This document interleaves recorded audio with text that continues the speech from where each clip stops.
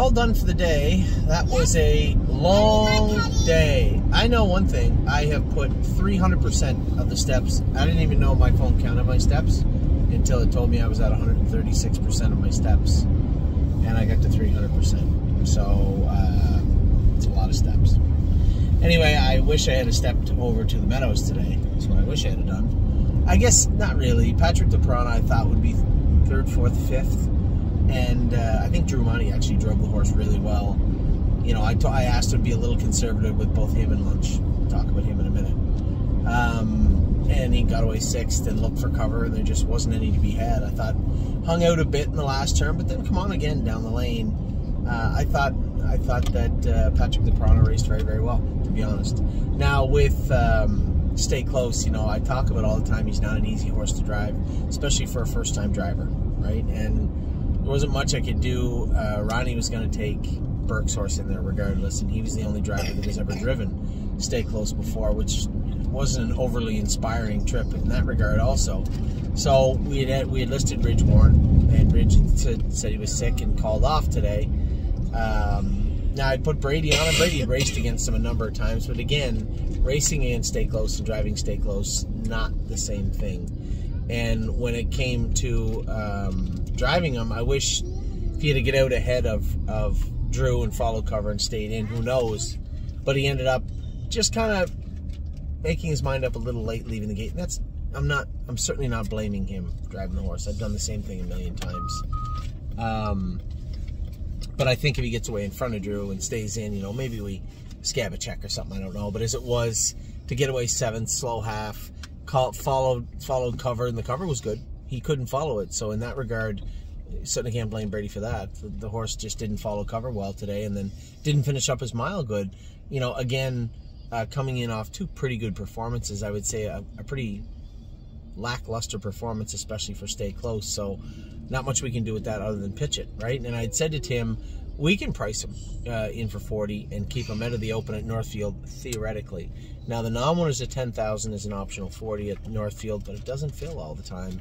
And if you just put him in the non-winners of 10, optional 40, they're just as apt to put you in the Open at Northfield. Now, I will say, I think the Open at Northfield is a little softer than the Open at the Meadows, although he's had scattered results at the Meadows in the opener or in the backup class and done pretty well there for us, and is only 4A onto a half-mile track, which isn't enough information to really build a resume on.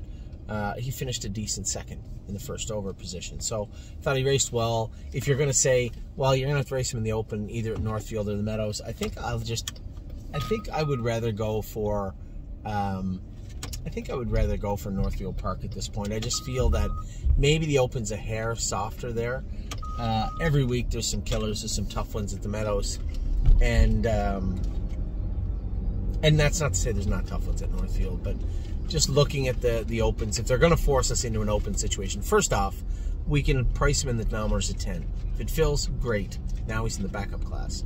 If it doesn't fill, now you're in the Open, and if you're going to have to race in an Open one place or another right now, I think I might take Northfield over the Meadows. So you're likely to see Friday back Sunday in the Open next week for Stay Close. It's my prediction.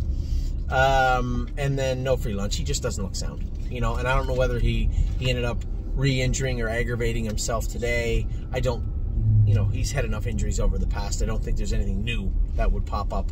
But the thing about horses with injuries that linger, like no free lunch, he had that old line in his foot when he was 2 coming 3, 3 coming 4, something like that. And then he had a little suspensory left front that always kind of plagued him, one right front that bothered him from time to time, and they play off one another. And the only way to race a horse with as much speed and as much torque as no free lunch is to make sure he's sound on both, on all 4 legs for sure, but both front legs, because he can't load. Those old suspensories just can't load left or right front. So what I saw today is the same thing you saw, a horse that was not comfortable and not sound. And Drew thought it was the left front, which is the last one he injured, coming off the track. So without any more information, you're not going to be able to tell him tomorrow. If you take the bandage off tomorrow and his leg is huge, you can almost be sure that he re-aggravated that left front suspensory, in which case you're going to have to wait till it comes down to look at the extent of that injury. If the leg is not filled up and it's just minorly aggravated, okay, you still got to pump the brakes, and we got to get him sound. Now, No Free Lunch has never looked smooth. Not as a 2-year-old, not as a 3-year-old, not through at the time, at the present, prior, or past injuring himself. He's never looked smooth, not a day in his life going fast. So you have to take that with a grain of salt, but you do have to work a bit harder to get him at, and that's certainly not Tim's fault. It's just him loading weight. You have to see he cannot load a pound on either side. So if he's a little off on the right front, you got to slow down, clean that up, make sure he didn't aggravate the left front a little bit. It's always that constant teeter-totter. And when you get him good, and when you get those legs set up, then he's good. But until he is at that optimal percentage, and it's not going to be 100%, but until he's at that optimal percentage, what you'd like to see is 90, 95% perfect good. You got to be very careful with him. So if we're lucky, he just maybe irritated or re-aggravated something. If we're not lucky, it's looking like it's going to be a little more time for No Free Lunch. So I can't answer any of those questions today. I had a number of messages today. You guys, listen, Helen Keller could have saw the horse today and how bad he looked. He was sore today.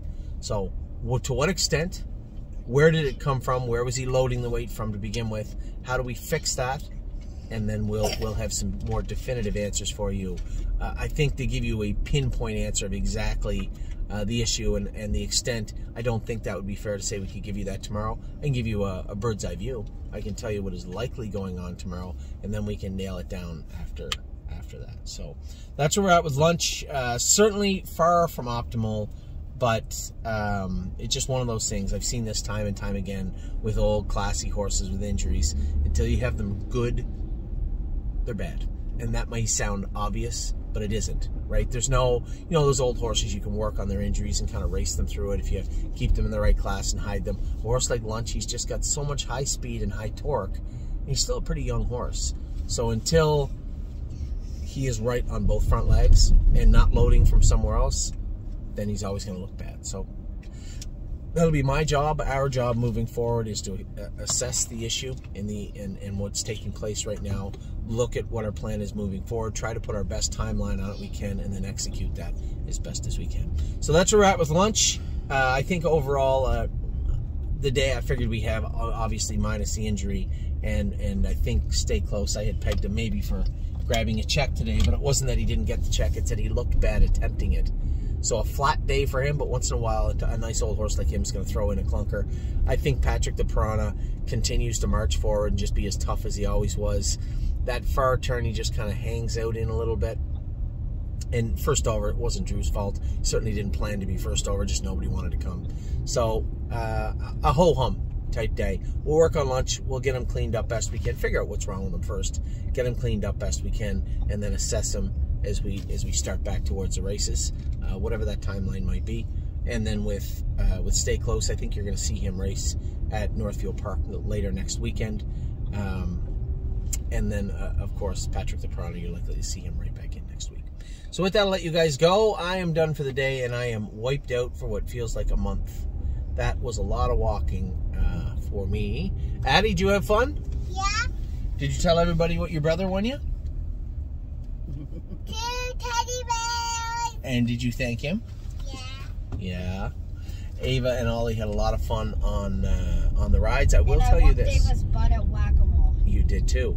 And I will tell you this. For those of you going to Florida saying you need to buy the Fast Pass, I would maybe do the math on the Fast Pass before you buy it, because it might say that's a 50-minute wait and you might get on at 25 minutes. How many rides did you go on, Ava and Ollie, today? Total? 5. No, not 5. Like How many? 7 or 8. Mm-hmm. I can tell you right now, I'm doing the math quick in my head. It is not worth it. Not worth it to buy the Fast Passes unless you don't care what you pay per ride. And they were fantastic roller coasters. Amy said, what was that called? Velocicoaster. The Velocicoaster. Best ride she's ever been on. The Hulk was this was Universal Studios. The Hulk was very good. But for those of you out there saying, got to get the Fast Pass, unless you don't care how much you pay to go on a ride, and unless you're going to commit to going wide open through all the rides you can all day long, I just don't see how it's worth And money. that's the Fast Pass Unlimited too. Yeah. You get the normal one, you can only go on Here we go. once. Yeah. Captain Marvel. Thank you. Thank you, bud. I will talk to you guys soon. Tomorrow, who do we have? We have Walter's Keepsake for certain. We have 2 in Saturday night. Oh, Miss Rocket Alley drew the outside. You know, I feel terrible for the Esposito family. They sent that mare down here. She trained down good, qualified good, in a couple of good races, and then was flat the other day, and then drew the 8, drew the trailer, and man, I feel bad. She's probably going to end up going back to Buffalo, I think, after this week. But Walter's Keepsake, we'll see how that plays out. I'm very intrigued there. They drew the draw today for Wednesday. I see that we have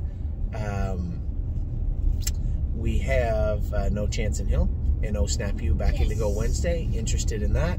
We have Unbeatable Kemp in Wednesday afternoon. Now that negates me being able to qualify horses at Northfield Park on Wednesday. So what I might do is get up early on Tuesday. Go with a couple of horses, a couple of babies who are acting up on the guys the other day. Not many, and just one's She Sits at the Bar had acted up on Amy twice now in a row. Lots of speed. Just got to iron one little wrinkle out. I might go with her on Monday and then see if we can get her squared away, and then Amy can go with her again on Tuesday. I think the reason I'm kind of pushing these qualifiers on Tuesday is certainly that I have no issue with Jason going with the horses. Jason Merriman's done a great job when I've been around to drive the horses. Steel Cowboy doesn't get around a half very good. I want to go with Pull the Shoes. And those horses have stake races coming up, that series coming up, and I want to see how close they are to being ready. So I'm probably going to qualify Lover's Play and Pull the Shoes on Tuesday at the Meadows, take them to the back. I'd like to see them go a mile in 2.2, 2.3, 2.4, somewhere in there, nice and quiet, and then assess how they are after. Now, I trained them hard in the bike before I left. Jason and Jason have trained them a mile and a half, kind of stiff mile and a half this week, which is a backup, but a good continuing to add to that foundation for next week. And Wallop is also ready to go. So I'm thinking next Tuesday I might just hook onto the trailer in the morning early and go and qualify Pull the Shoes. And these 2 fillies probably need 2 qualifiers, but the proximity they have to this stake race coming up, I'd rather just get a slow one out of the way so that we can do what we want in the lead up, and even in that first lag maybe be a little conservative with them. But we have and 2 different things. Lover's Play will be going to Miami Valley, and if she's not ready to go to that Now Merger 2 series, I don't care. She just won't. But Pull the Shoes, I believe, is ready to go in this Now Merger 2 or not maiden or Now Merger 2 race at the Meadows. Steel Cowboys in the Now Merger 2 race, I think he's probably ready to go. And then Wallop, I'm not sure. He can race the Now Merger 10 at... He can race in the class that they just scooped Crantini out of, is where he can race. It's exactly where he can race. So with that, a little more of an update for you guys. We'll talk to you all very soon. Take care and have a great rest of your day.